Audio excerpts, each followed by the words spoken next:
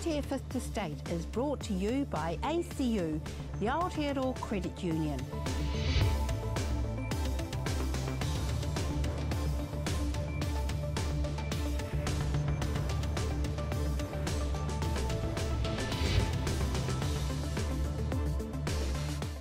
Kia ora Aotearoa, welcome to Waatea Fifth Estate, where we wrap the most important news events with the best political panel on television. Joining us tonight to discuss climate change in studio, former co-leader of the Green Party and current leader of Greenpeace, Russel Norman.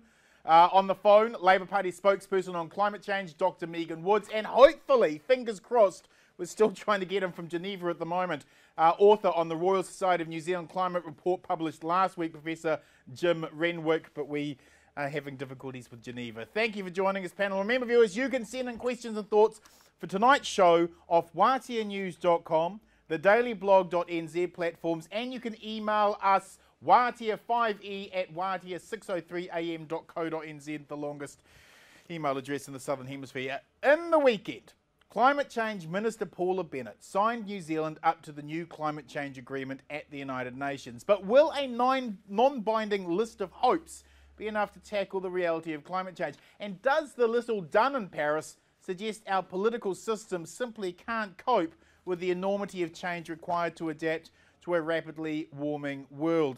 Russell, Paula Bennett may as well be declaring peace in our time with this treaty, isn't she? It's just a nice feeling wish list. How will anything we've signed lead to actual reduction in pollution rates?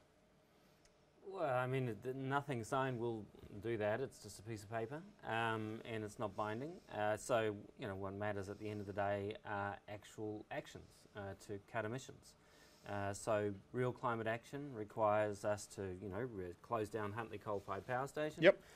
It requires us to invest in sustainable transport instead of high carbon transport, and it requires us to reduce our emissions coming out of the agricultural sector. It's pretty straightforward stuff. Yeah. You know, until there's a commitment to actually take those actions, we're not going to see a big cut in emissions. Does it suggest the government aren't taking climate change seriously if Paula Bennett is the minister? I mean, she's a minister with no scientific or environmental background, yet she's been appointed climate change minister. Oh, no, I wouldn't say that. I mean, I don't think you have to be an expert in the field to be a good minister. I mean, if you're committed to taking action on climate change, you don't have to be an expert on climate change issues to be a good minister of climate change. I think, you know, the real test is, does she take action? Does she introduce policies that would actually cut emissions? That's the test. It's not whether she's an expert on climate change or not. Did you have a chance to see her 10-minute interview on Q&A in the weekend? No, I didn't.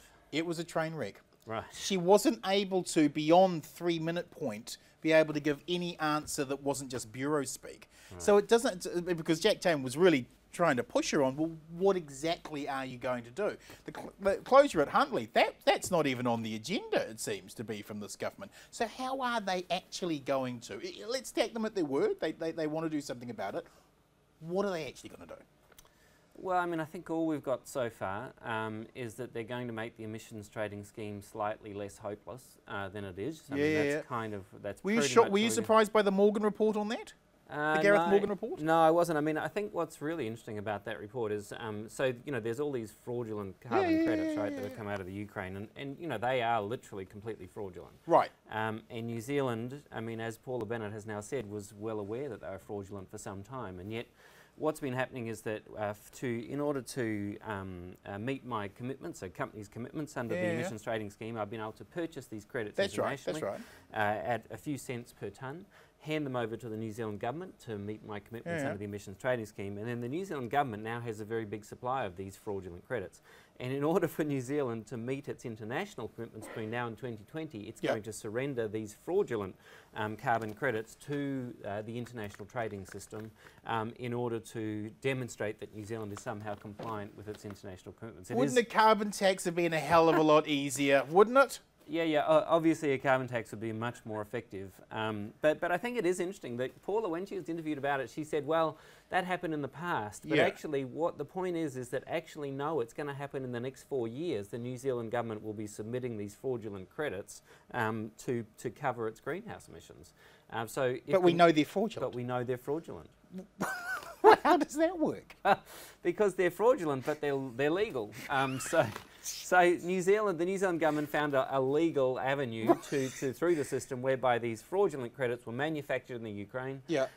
Companies in New Zealand bought them, handed them over to the New Zealand government, which they were allowed to do under ETS. The New Zealand government's now sitting on millions of them and intends to use them in order to prove that it's a good international citizen over the next 4 years. Oh, it really does my head, and it does. It's kind of amazing.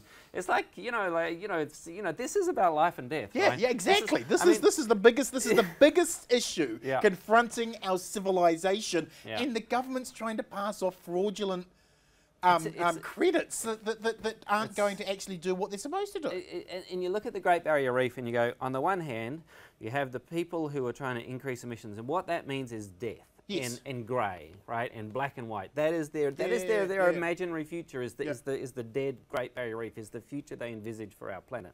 And over here we could have a life. We could have biodiversity. We could have colour. We could have a planet full of diversity of life if we're just willing to cut our emissions. And how does the New Zealand government bring these two things together? By buying fraudulent Ukrainian carbon credits and handing them over. It is incredible. It's insane. Dr. Wood, can politicians be part of the solution here? We are risking runaway climate change, and political parties seem to still be umming and ahhing about what to do. Have corporate interests shut down the political process? Well, actually, I think if you have a look at what's happening internationally, and certainly at Paris, that the business meetings were actually pushing governments for stronger action on climate change. And I think that we're seeing that here in New Zealand as well, that actually businesses rightly are saying that some of the moves that they can make to reduce their emissions are actually a way to take costs out of their business. Yeah. You reduce the amount of energy you're using, you've reduced some of your costs. So I don't think that's necessarily the case, but I think you make a really good point in terms of about the role of politicians, and what we're seeing in other countries where we actually are seeing some action on climate change is that you've taken the detail about exactly how you do some of this stuff out of the hands of politicians, and Labor's really keen on having an independent body that oversees this, because one of the problems we have, I mean, all the lists that Russell went through, absolutely correct, but we have no organisation in New Zealand that can integrate all these ways in which we need to take action on climate change. And we want to see an independent climate commission, much like they have in the UK, who's tasked with carbon budgeting and actually coming up with a plan. It's like anyone, we all know if we need to save some money, we need to sit down and write a budget and realise how we're going to do it, not just a wish and a prayer and hope a whole lot of money tumbles into our bank account. So for us, that's really critical, that we depoliticise this and that we actually get some good planning around this with clear plans and clear pathways of how we're going to do it. If the TPPA becomes ratified, how will Labor pass environmental legislation that doesn't open us up to legal battles with big oil corporations? And this certainly is a concern that has been raised around the ability for states to do that, and it certainly was something that a number of our smaller neighbours are concerned around too, in terms of international agreements and the fear that they will be sued if they try to take action. So that's something that as we go through the submission process on the TPP that we're having to look really closely at, is the ability for New Zealand to be master of its destiny over the changes that need to be made.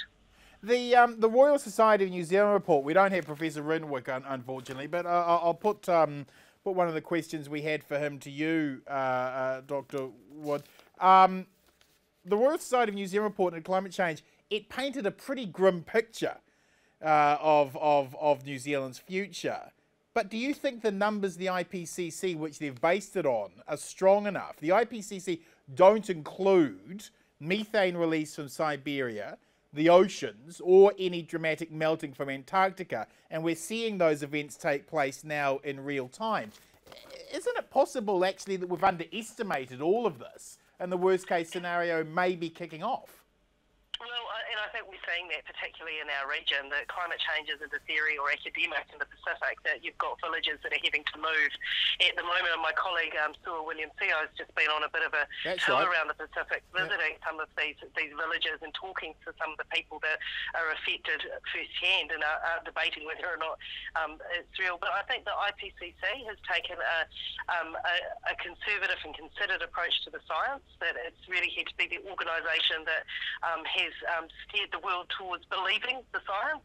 and I think it's done a really good job in that. I mean, I don't actually find too many people being outward climate deniers these days. So they've been reasonably conservative. I don't know if you'd agree with me on that, Russell, but they've been reasonably conservative in their science and have taken a very academic approach to it, and have taken what they know they can get broad support for to prove the case that we do have human-induced climate change on our planet. Thank you, Megan.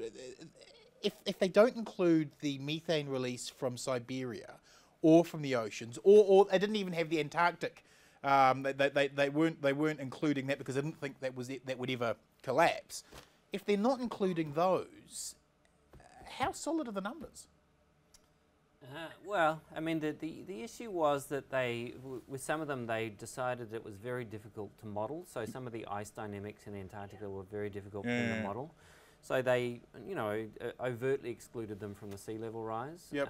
So some of the later stuff that's come out, and there's just very recent, the Jim Hansen stuff's been peer reviewed now. I mean, they're talking about much more significant sea level rise. The Victoria University stuff that Professor Renwick was involved in and others. So yeah, I mean, I think we're looking at pretty, the worst case scenario is becoming a possibility now, isn't it? Oh, but there's no question. I mean, if you look at the numbers of where it's going, we're definitely there. I mean, what's really interesting, it's not really interesting, it's terrifying, but is what do tipping points look like from behind? And when you're in the middle of a tipping point, you don't really know. You can't be sure. So we've had 11 record months in a row, and so including the hottest month ever recorded in February. We could look back on this period and go, that's what a tipping point looks like as the system moves to a new equilibrium point, which is much hotter. But we don't really know right at this moment whether that's what we're in the middle of. But there's no question that we obviously need to cut emissions dramatically. How far away do you think the scientific consensus is from the political consensus now? Is it still... Megan, if you want to jump in on that first. Yep. Yeah, sorry. I think that it's now becoming less and less acceptable politically to deny that climate change is happening. And actually, not that long ago in our parliament, that was a position that people could take and did take. And I think that's becoming far less of a credible position. I think what we have now is about whether or not there's going to be credible action plans around what we're going to do. And that's really where we have to get hard about this, and that we have to put in place credible action plans, because it's one thing wringing your hands and saying this is really bad and signing international agreements and saying that, as you say, that peace in our time, that the world has found a solution, if you're not going to put in place the actual things that have to happen in your own economy. And the Paris Agreement was always going to be about ambition and aspiration that was set at a very high level, but always dependent on the actions of individual countries to go back and actually fulfil their targets that they set. And there's going to be real reputational damage out there for the countries that don't. So the political consensus and the political need for this to happen in terms of our place in the world is just going to grow day by day. Russell, on Paul Henry this morning, I watched the show so you don't have to. He had a panel discussion on climate change. Wow. And the panel was Christine Rankin and Don Brash. Now, unsurprisingly... sound of one hand clapping. Unsurprisingly, they didn't believe that climate change was made by human pollution. How much responsibility? Because if you have a look at the numbers, New Zealand has one of the highest levels of climate deniers in a developed world. We've got about 16% of our population who don't believe that climate change has anything to do with human beings. It's something to do with the sun. How much does the media need to take on board in terms of responsibility for giving a lot of quack science platform on this? Well, it's pretty variable, obviously. It depends on the different kind of players. So obviously Paul, in doing that, is just ridiculous, and Paul should be ashamed of himself more than usual. I mean, but Paul's doing that's just crazy, and I think that's a bit of an outlier. There's not many media organisations that would have two climate deniers on at the same time these days. I think that what kind of is interesting, though, is like going back to your first question about where does the consensus lie in the political world versus the scientific world. But it's important to kind of think about what the science world offers. It's kind of like it just says it's a set of facts. It says if you do X, then Y. Yep. And so you produce lots of greenhouse emissions, then we're going to flood Mission Bay. Now, the question is that a bad thing? Does anyone care? Yeah. And so, that's a value judgment. Right. And so, you know, and a scientist isn't going to say it's a bad thing to flood Mission Bay. They're going to say, well, if you know, it's just going to flood. There you go. Yeah. And so that's where the world of politics and values and all of society comes in, and we've got to say, well, are we happy to have this event happen to us? And so far, basically, government's got away with kind of not making the connections apparent enough. Yeah. And so they just... So, like, you know, we had the oil conference in Auckland, which is a classic example. On the one hand, the government says, yes, we accept the science around climate change. Okay, so that's, you know, what are you going to do about it? Well, we're going to drill for more oil. That completely... Those two things cannot be the same, right? They cannot sit side by side. Well, the only way that they can is if you say we don't care if Kohimara and Mission Bay goes underwater. Yeah. And all these other dramatic climate change events happen. But they're not really arguing that. They're just hoping that people will not make the connection between an oil conference and climate change. Right. And certainly the government themselves are not making that connection. And I reckon that's where the rubber hits the road for the political system. It's like, are you willing to say no more oil drilling? Yeah. Because the science says that we have to keep 80% of the fossil fuel reserves in the ground right now, aside from discovering new ones, if we want to have a stable climate. Yeah. So you can't have new oil drilling, you can't have new coal mining. Yeah. And so that's where the rubber really hits the road, is when you come down to hard questions like that. Russell, do you think that climate change, is it more is it an unsettled scientific theory, or is it actually now just a clash of cultures? People who drive around in very large cars, guzzling down their diesel, who have benefited culturally and financially from a consumer culture that doesn't care about environmentalism, those people don't want to admit people like you are right. That's got nothing to do with science. They don't want to have to accept that the green movement and the values the green movement are asking and the commitments they're asking for are too much for them to have to consider. Is it a culture clash now? I mean, I think that's a little strong. The reason I'd say that is that I think there's been a lot of movement. A lot of people have moved a long way. Like when you look at public opinion polls, yes, there's still a lot of people in denial, but most people have moved and kind of get it.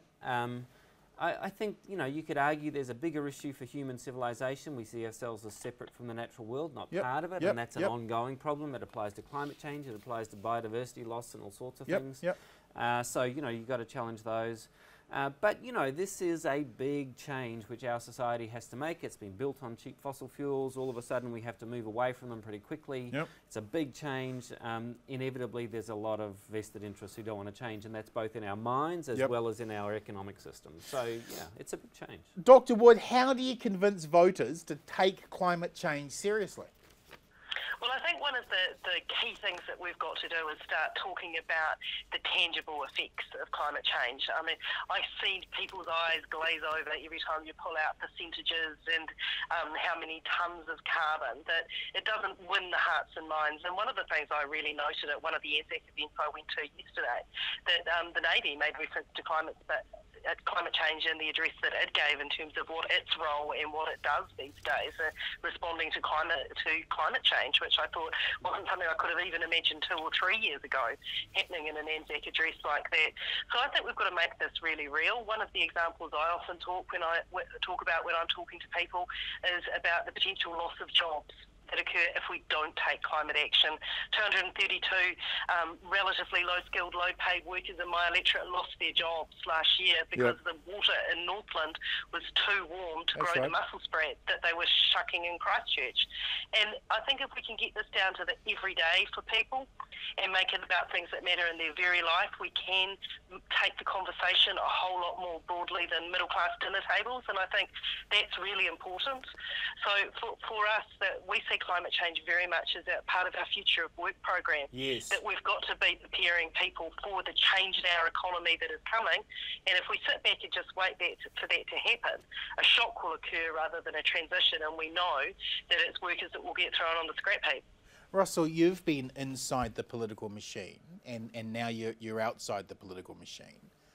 You'll have an excellent idea of this. Can you really make change on climate change inside the political process, or is it too broken?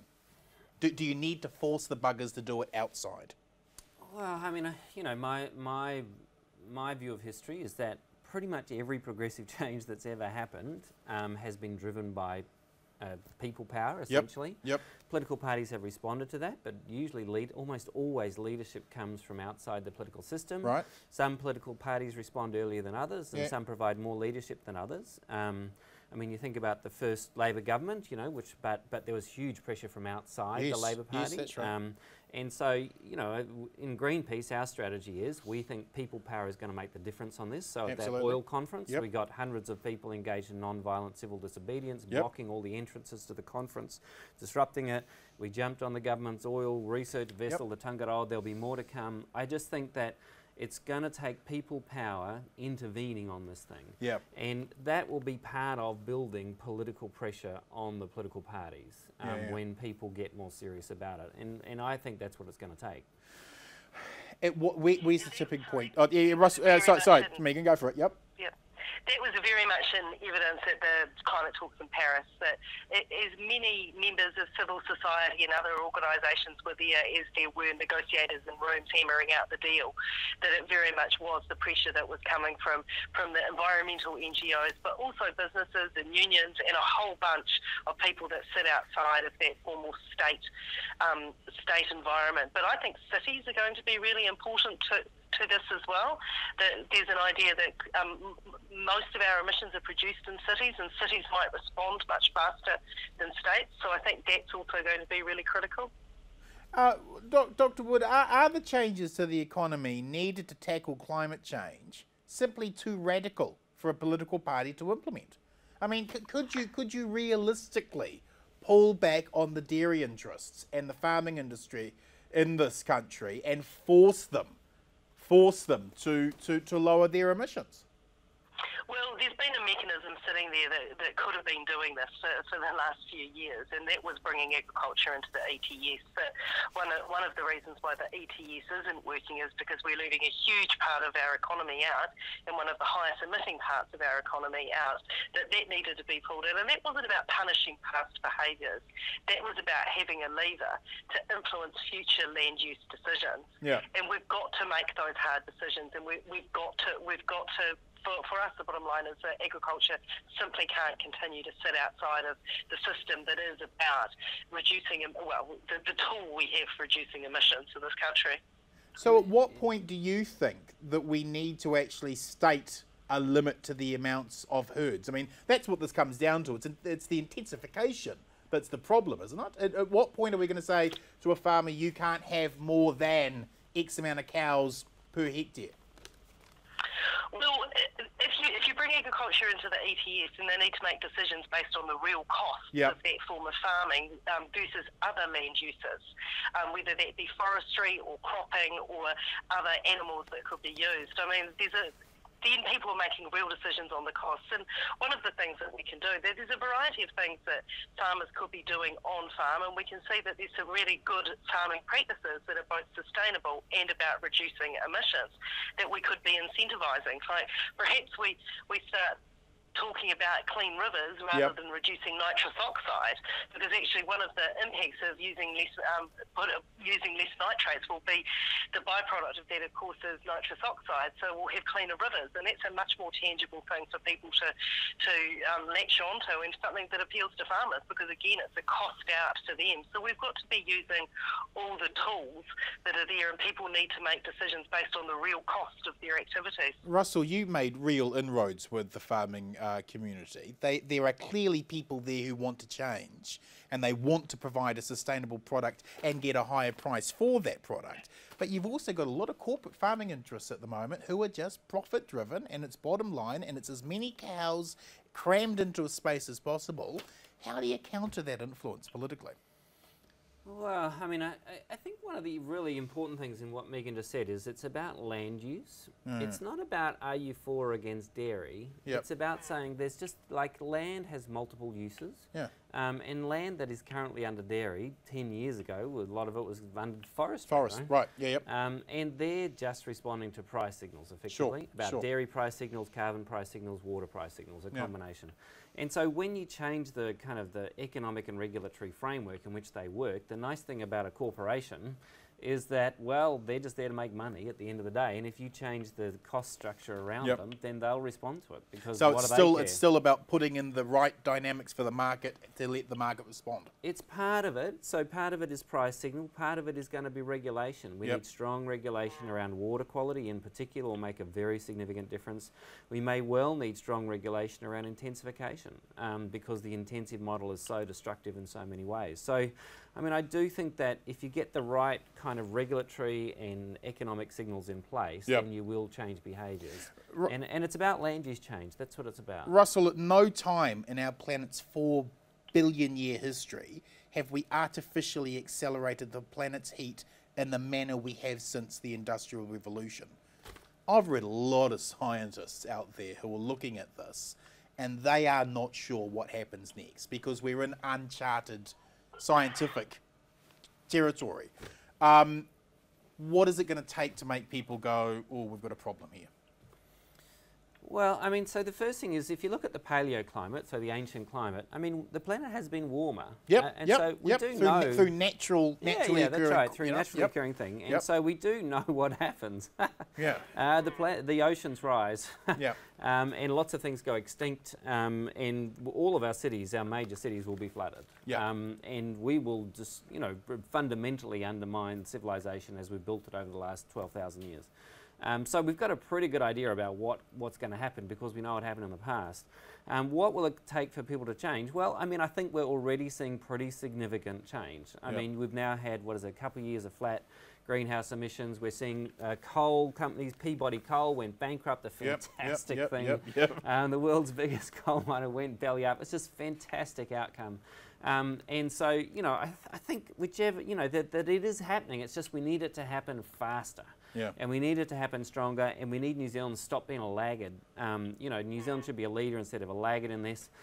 But it is happening. It's just we need it to happen real fast. Quick question from someone in Wellington, David in Wellington. We know the cost of emissions, if we know the cost if emissions aren't reduced, but what's the cost to implement Russell Norman's strategy? What is the cost? The cost is...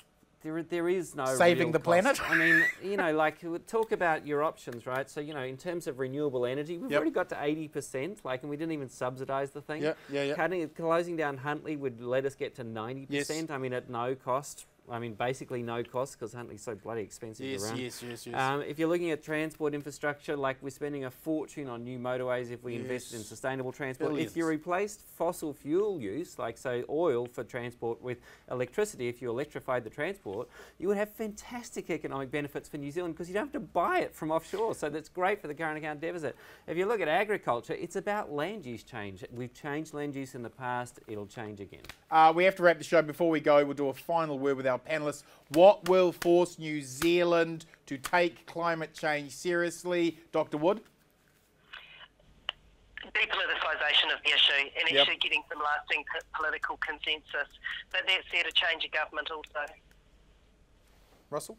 People power. It's going to take people out in the streets, people getting active on this issue, putting pressure on governments. It's the one powerful progressive force that's always happened in our history. Is the one thing that's going to be required again. Thank you, panellists. And to my final word. Thank you to my final word. Last week, a huge trove of documents were released in America showing oil companies were aware their product could dangerously warm the planet as far back as 1968. Their decision was to mimic the same tactics the tobacco lobby used when confronted by research showing cigarettes cause cancer, which was to claim the science wasn't settled. We have been conned into thinking the science that connects our pollution to a dangerously warming planet is somehow still up for debate. It isn't. And the sooner we front up to that reality, the sooner we can generate the political will that forces real change. Thank you, panellists. Thank you, whānau, for watching. We'll join you again tomorrow night, 7 p.m. for Waatea Fifth Estate. Kia ora and good night.